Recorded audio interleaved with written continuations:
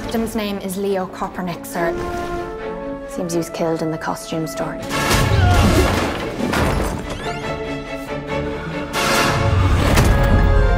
And then he was deposited here. Staged, so to speak. Sorry, sir. How much longer do you intend to hold us all hostage?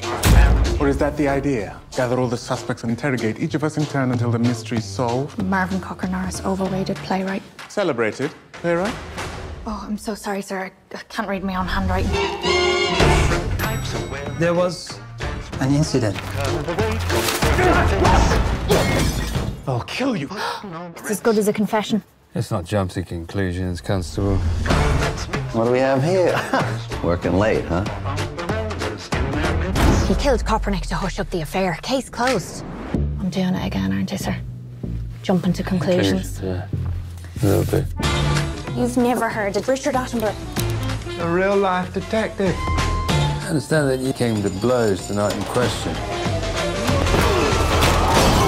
It was me, Inspector. I arrest you for the murder of Leo Kopernik. No. We have a serial killer on the loose.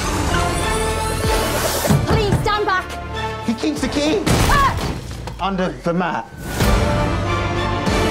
We are no longer merely suspects. We are also potential victims.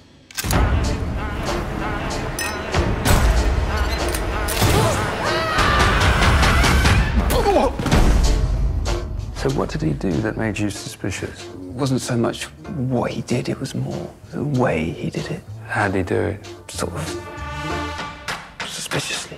Right.